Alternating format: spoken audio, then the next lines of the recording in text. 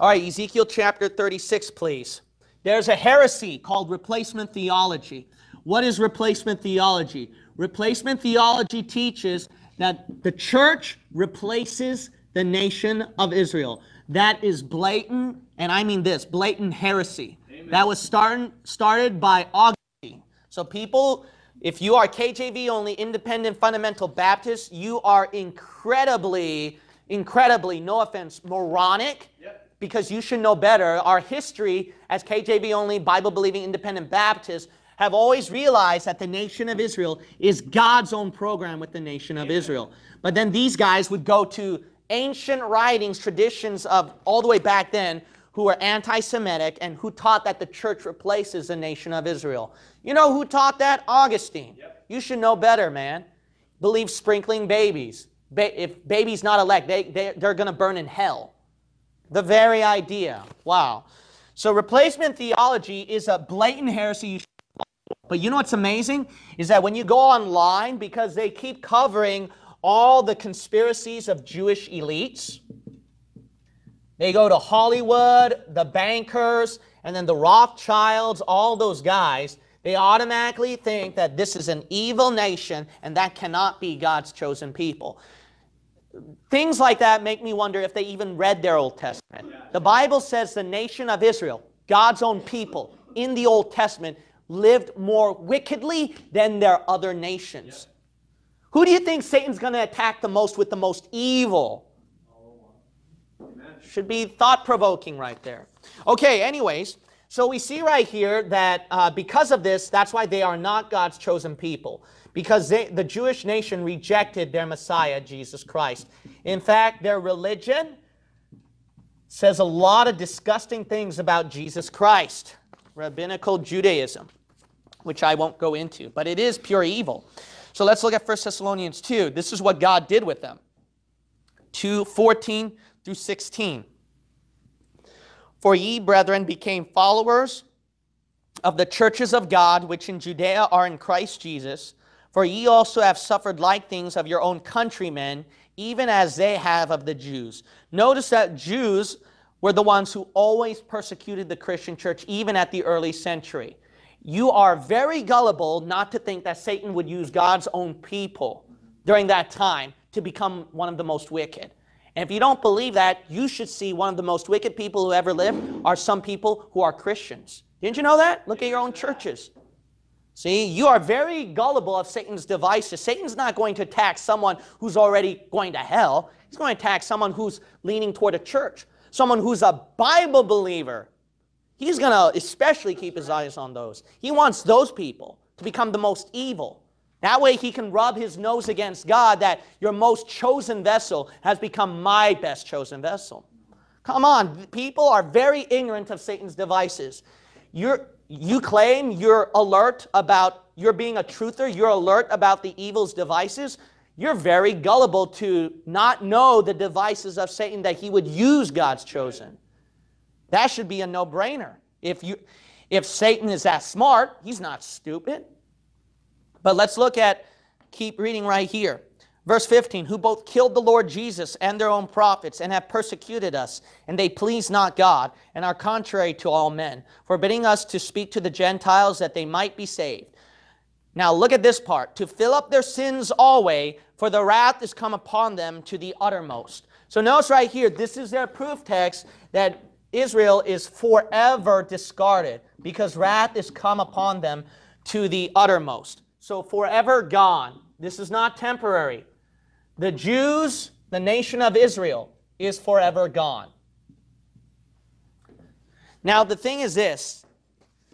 There are so many other verses that they will use, but we won't turn over there for time's sake. But I'm going to list all these verses so I can show that I'm thoroughly covering all bases of replacement theology. There's Psalms 44, 4 through 9. There's 1 Corinthians 16:22. That's why being a dispensationalist, Bible-believing dispensationalist, is more of a truther. These guys, they don't want to... I'm being fair and showing all their proof texts. Amen. These guys just want to pull out their best proof text, and that's it. Matthew 21. And please don't listen to me. Look at the verses. Look at the verse, man. Look at the verse. Will you please look at the verse? I thought you were a truther. I thought you were a researcher. Don't just listen one ear out the other. Look at the verse, okay? Go home and do your homework. Matthew 21, 18 through 20. Let's see right here. Excuse me. Luke chapter 13, verses 6 through 9. These are, and trust me, I know this. Replacement theology don't even know all these verses of their proof text. I had to dig it up for them. So I'm helping them out here. I'm helping replacement theology here. There's also Matthew chapter 8, verses 10 through 12. There's also Isaiah 24, 5 through 6. The other proof text that I know is very famous is Revelation 2, Ephesians 2, John 8, yada, yada, yada, but that was covered in my other video. So I'm not going to cover those verses. That was already covered in my other video. Okay, now if you look at all these verses, the RT proponents, or replacement theology proponents, argue that God cast aside forever because they failed to follow the conditions of his covenant with Israel. That's what you're going to find out in all those verses. That's the bottom line. Now, the way to easily debunk this is that it's true they were cast aside, but you got to realize it's only temporary. God knew they would return to him. So yes, they failed to follow the conditions of the covenant. Yes, because of that, God did cast them aside. There is no doubt when you look at these verses. But none of those verses ever said it was forever. It was permanent. It just simply said God rejected them, God cast them aside. But they don't finish the context.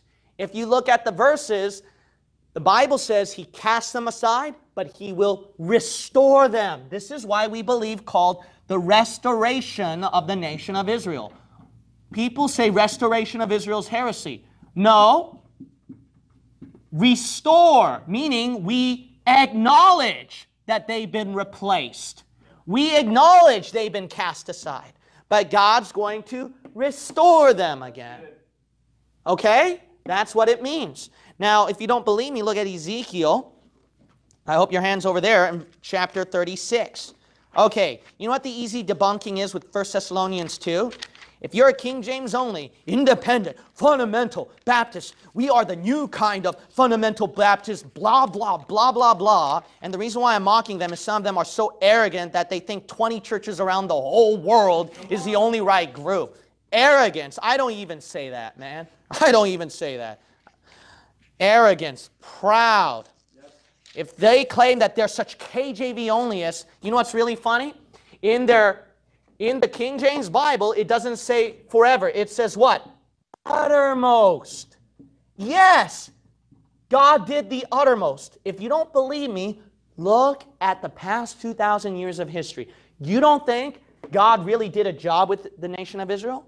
They didn't have a nation for thousands of years. They were cast aside by other nations. Not only that, the Lord raised up a lot of nations who were very evil, who persecuted and even killed and annihilated large amounts of Jews. For example, Adolf Hitler. You don't think God's wrath was uttermost that time when he had millions dropping into the pits? Yeah. That's not uttermost? That's not uttermost? You better thank God God didn't spank you that hard, man. Yeah. What kind of wicked people would think that these people are evil, they should get it worse. They should get it more. What kind of evil Christian are you? If you're a saved Christian. Not only that, if you're a KJV onlyist, you ought to be ashamed of yourself. You are not a KJV onlyist. Amen. You know why? Because our King James Bible says uttermost. Your modern Bible says forever at 1 Thessalonians 2. Your modern Bible. Oh, and you're a KJV onlyist. You proud, arrogant fool you are, man. So you got to realize this doctrine is from the pits of hell. Amen. It supports the New World Bible versions about forever cast out, forever cast out. We are the real people of God. Here's the problem with them. They don't divide church and Israel. So you got to realize this. Israel is God's physical nation. Now, are we a physical nation or spiritual? Spiritual. So that's why we believe in a spiritual nation. But Jews are a physical nation. Why else would God tell them to do water baptism to cleanse away the filth of their physical flesh. Why else would God tell them? As a physical nation, they observed laws that their physical body has to practice. Why do they have to have physical observances of physical days? And Paul, why did he spiritualize all of that for the Christian then? And said our salvation was not dependent on those things. See that? Now let's look at Ezekiel chapter 36. Now we will read verses 17 through 24. Son of man, when the house of Israel dwelt in their own land, they defiled it by their own way and by their doings. Their way was before me as the uncleanness of a removed woman. Wherefore I poured my fury upon them for the blood that they had shed upon the land, and for their idols wherewith they had polluted it. And I what? Scattered them among the heathen. See that? We believe that. He forsook them.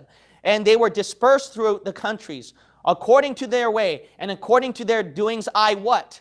Yeah, he did judge them. He uttermost. And when they entered unto the heathen, whither they went, they profaned my holy name. Keep reading. And are gone forth what? Out of his land. These are the people of the Lord, and are gone forth out of his land. That's right. They were cast out. We believe in that. But look at this. Verse 21. But I had what? Pity for mine holy name, which the house of Israel had profaned. Look at verse 22. Therefore say unto the house of Israel, thus saith the Lord God, I do not this for your sakes, O house of Israel, but for mine holy name's sake. The Rothschild, the bankers, the Hollywood, evil Jew, evil Jew. I'm not doing it for their sake, God says. I'm doing it for my holy name's sake. That's what God says. Let's keep reading right here.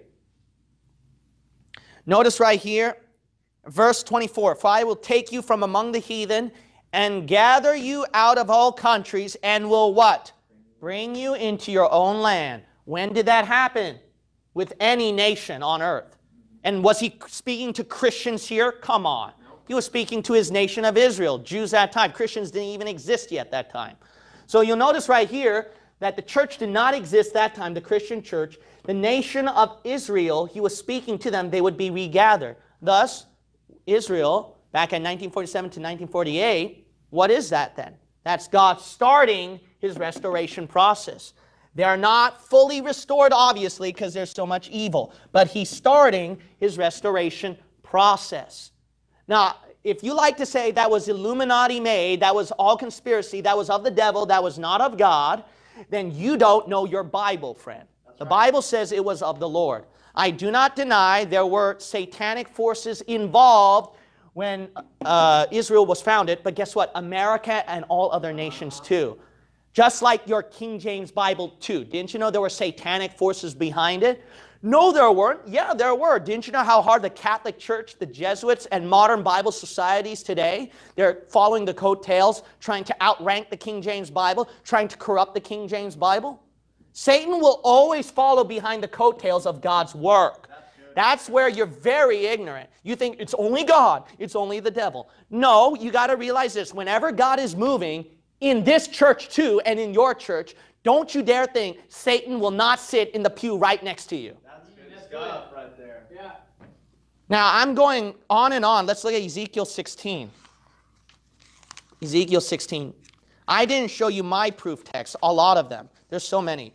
So what I'm going to do is write them down. And please, please, please don't believe a word that I'm saying, and don't try to ignorantly criticize me so easily. Look at these verses, okay? Look at Isaiah. In your own time, look at Isaiah 11, 10 through 13. Rejected but restored. Also look at Daniel 9, 24 through 27. Sins, because of their sins, rejected, punished but restored. Look at Romans 11. Because of their sins, God rejected them. They're called enemies, but they're restored. Look at Hebrews chapter 8 and verses 8 through 12. God makes a brand new covenant because they broke the old covenant. Oh yeah, the covenant's broken. They can't restore that. It's done. It's gone. Yeah, gone. And God, all he has to do is set up a new covenant at Hebrews 8. See, these people don't read their Bibles. That's why dispensationalism is so important. We believe in rightly dividing verses to the right group of people to the right time period. Dispensationalism believes there's a difference with a church and a Jew. There's a difference with church and Israel. Christian does not equal Jew. All right? Not even atheists think like that. All right? Christian equals Jew, you know? Only idiots would teach that. And the kind of idiots who would do that are those who have an agenda, who have a hateful anti-Semitic spirit. They want what they got. If you people were fooled by this, I'm not bashing or criticizing you. I think you are just sheep who are easily fooled, and I could have been worse than you when I followed this system. But the thing is this, is that those people who know about dispensationalism and the very idea they would call themselves KJV only, independent Baptists, they ought to know better. And those guys are the tools of Satan himself and the spiritual spawn of Judas Iscariot. Yeah, kick him. And I will only say that metaphorically. I'm just going to say that metaphorically because I'm sure they might be saved Christians. Okay, so let's look at Ezekiel 16, verse 2. Wicked people. Son of man, cause Jerusalem to know her what? Abomination. See that? So, they're so wicked. Abomination. Look at verse 59. Verse 59. For thus saith the Lord God, I will even deal with thee as thou hast done, which thou hast despised the oath in what? Breaking the covenant. See? Cast away. Permanently. 3 points for us. Look at this, you replacement theology heretic. Look at the next verse right there. It's broken, but look at verse 60. Nevertheless, I will remember my covenant with thee in the days of thy youth, and I will establish unto thee and what? Everlasting covenant. They're cast aside. It's permanent. The uttermost. The uttermost. Yeah, uttermost. You dumb bucket, you. God just has to set up something new. You dumb bucket, you. And you claim to be a pastor? Oh, I have 200 people on average, 100 people on average. Yeah, I know Bible-believing pastors who average 400, 500, 1,000 something. You arrogant, prideful jerk you are. You heretical pastor, you. In Jesus' name. In Jesus' name. I told you, I don't hold back when I kick. I'll do that when I have to. All right. Now, look at verse 62. We're not done. We're not done. And I will establish my covenant with thee, and thou shalt know that what? I am the Lord. See, God did not, they cannot be saved. They cannot be God's elect. Look. He didn't set up the new thing yet. Okay? It's in a process. Okay? Can I repeat? It's in a process. And then he's going to set up something new. Amen. And when it's new, then they shall know that I am the Lord. Right now, they're shocked. They're going to hell. There's so much evil in there. And yes, maybe they're more evil than America. I don't know. But the point is this, is that God is doing the restoration process. And when he sets up, not us, we don't set it up, all right? No matter how much soul winning you do, we're not going to set up. When God himself comes down, sets up his new kingdom, which happens after the tribulation. So you see, we got a long ways to go, okay? Of course, they're evil right now. When he sets up this new covenant, boom, then they will know that he is the Lord. For crying out loud, didn't you know the Antichrist will come from the nation of Israel? These people, very ignorant, very ignorant. Judas Iscariot, who was he? He was a Jew, man. You think he was an American? He's Babylon, USA. He's Babylon, USA, you know. He's a Jew, man. He was a Jew. So Satan will he will specifically select God's people to accomplish his task, to rub his nose against the face of God. That's Satan's tactic. People are extremely ignorant of the Bible nowadays.